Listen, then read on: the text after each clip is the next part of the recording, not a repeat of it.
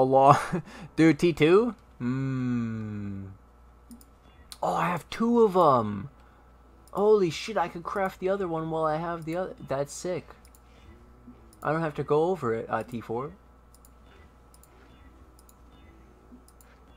I hit T1 chaos. Yeah. What's the third? Fucking lightning res. T5. You could change this to any res you want, except chaos, obviously. Oh, T3.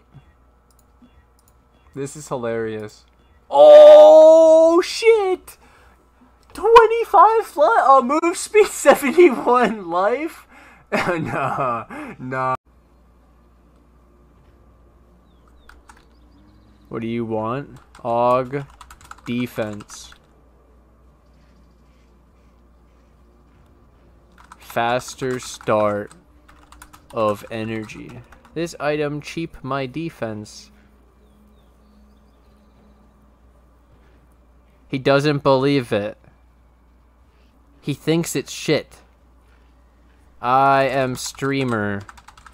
The game report. Some golem guy. And minions. Yes!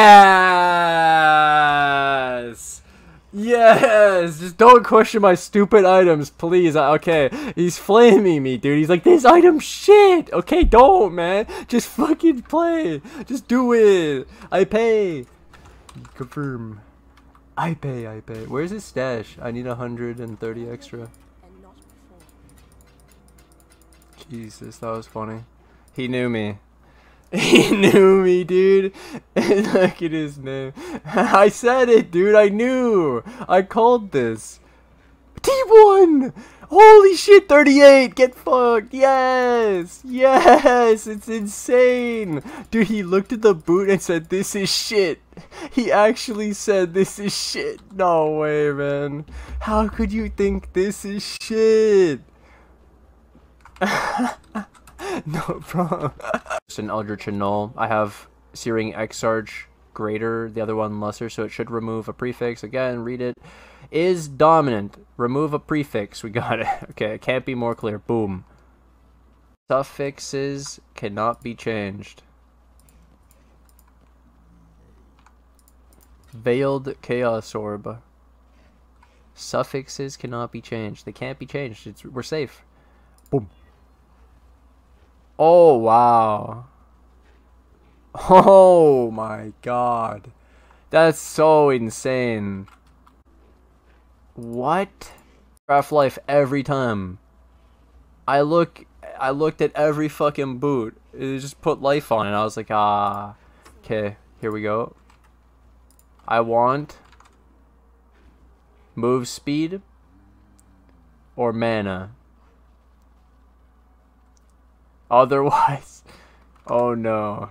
Dude, it has to be. There's no way. It's always. It's like guaranteed move speed. Boom.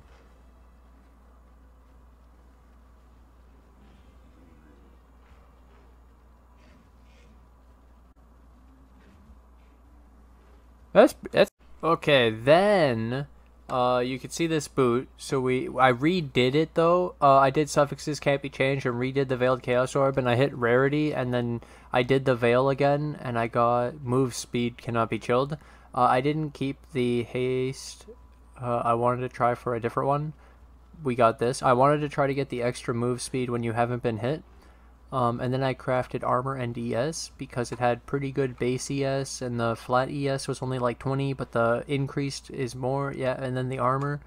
Oh, I should probably have evasion and ES. I crafted it wrong. It's not that big of a deal. And then, so you can see the implicits. I was able to roll Searing Exarch, and I only used greater because I tried it by grand, and the guy gave me greater. I didn't notice. He scammed me, and then I rolled it on my thing, and I actually hit it, and I didn't want to re-roll it just for 1 second.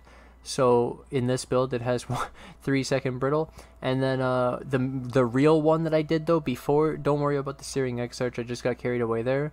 We were rolling Eater of Worlds, and so if you don't know what this is these influence, and I would be rolling Grand Eldritch Ichor, and then I rolled the boot.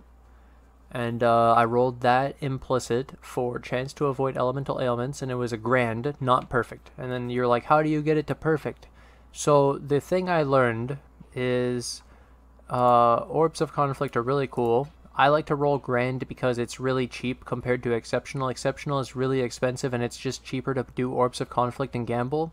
So what you would do here is get the grand of the avoid elemental ailments, and then at one time I was trying to do lesser Searing Exarch instead of doing another grand, and then someone said the orb of conflict is weighted, so it says really at the bottom in fine print, the chance of raising or lowering a modifier depends on its relative strength. Oh, so you need them both to be as high as possible to increase your chance. So actually, if you, let's say you had grand avoid elemental ailments and you put an exceptional, you would really increase your chances of the grand because it's the lesser, it's the shittier one.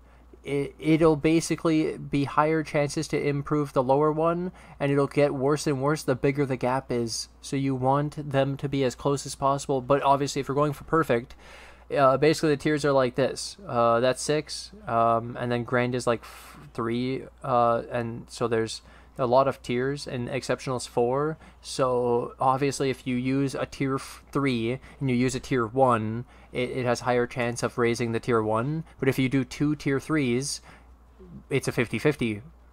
If you do a tier 4 and a tier 3, it's higher to raise the tier 3, but at least it's better than if you did a tier 1. Do you see what I'm saying?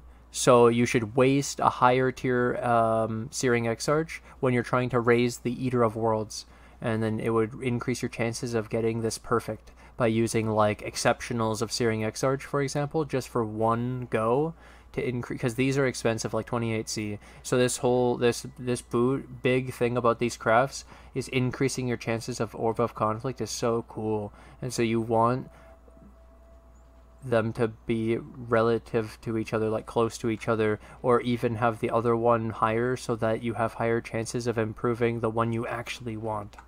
Obviously when you're going for perfect, then there's going to be a gap no matter what, but you can make the gap as little as possible by using an exceptional, and then you can re-roll it at the end, the Searing Exarch to exceptional, or grand. Like, this was supposed to be grand, but it's greater. You can roll it after you get the perfect of the other one. And then I'll show you this boot with the avoid elemental ailments, 35 and the 32. This is a 67% chance to avoid elemental ailments. And also with the chest plate, so just 33%, and you're going to be immune to elemental ailments in literally 3 mods. What the hell? That's pretty cool. And that was an essence, and this was the June unveil. It's pretty cool combo, and I wanted to finally, I was supposed to mention this in the chest plate because we did this for the aura effect. Now that we know that you can increase your chances of using the Orb of Conflict correctly by using higher tier implicits.